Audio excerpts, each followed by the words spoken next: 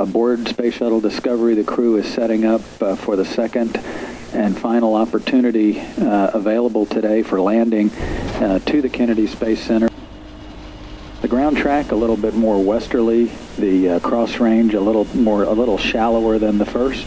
The ground track will bring Discovery across the Pacific, across Central America, straight up the middle of the Yucatan Peninsula, crossing the coastline and the Gulf of Mexico with a more westerly approach to the Kennedy Space Center.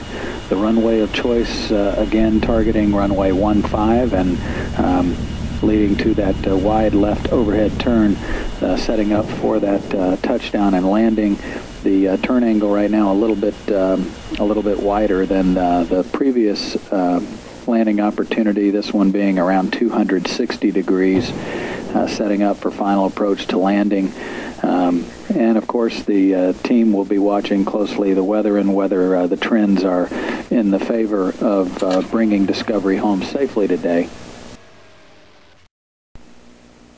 Discovery Houston, you are go for the deorbit burn. Discovery, go for deorbit burn. 30 seconds to the deorbit burn.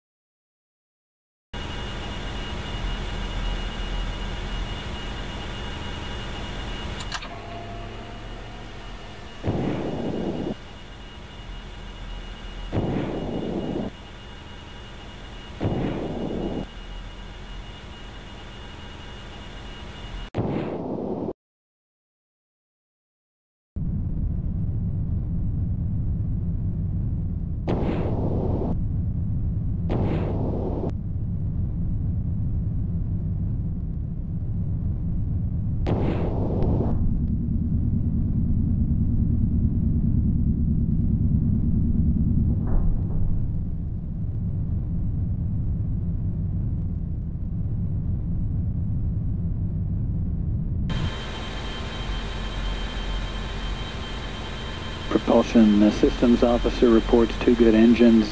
Guidance Navigation Control reports good control on the vehicle.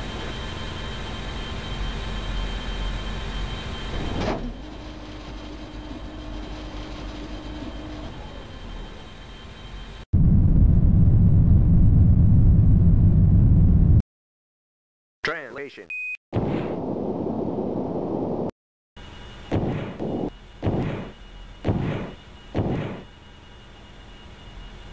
Discovery Houston, no deltas to your OHMS RCS post-burn reconfig, and we can give you some heads up on some of the subsequent pages when you're ready.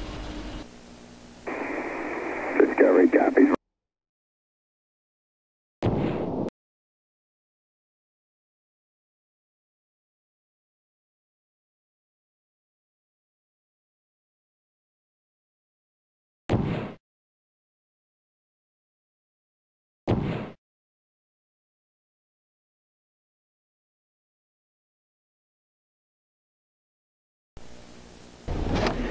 Approaching 23 minutes now to the point of entry interface as Discovery begins the orientation, a reorientation to a nose forward position, wings level, and the nose tipped up about 40 degrees, the standard entry profile for Space Shuttle.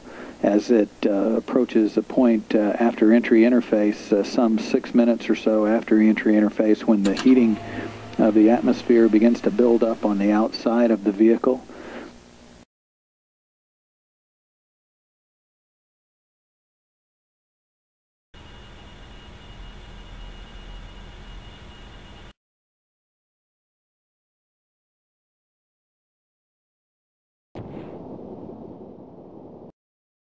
"20 minutes now to the point of entry interface." That's the point in the altitude where Discovery begins interacting with the upper reaches of the atmosphere at about 400,000 feet in altitude. Until that point, Discovery continues to travel at orbital velocity, which is about 17,000 miles per hour. The The braking is a natural braking of the atmospheric conditions as they build up on the orbiter as it drops through the atmosphere. A series of wide banks known affectionately as S-turns only because it looks like an S on a flat ground track. The orbiter continues to dissipate the energy that's built up during launch.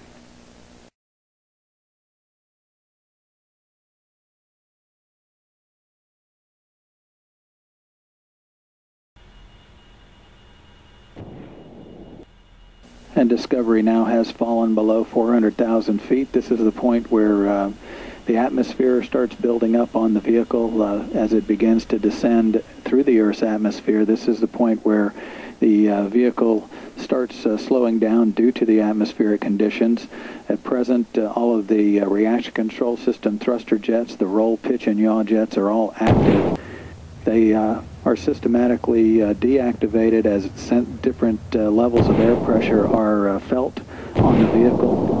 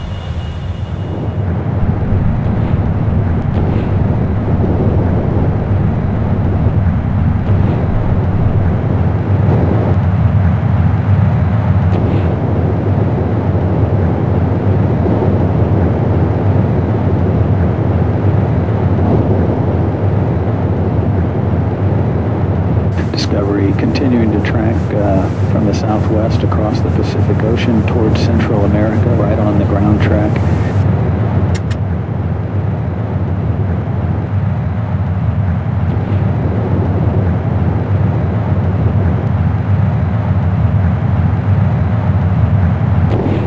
The first roll command has been initiated to continue to dissipate heat and energy built up on the vehicle.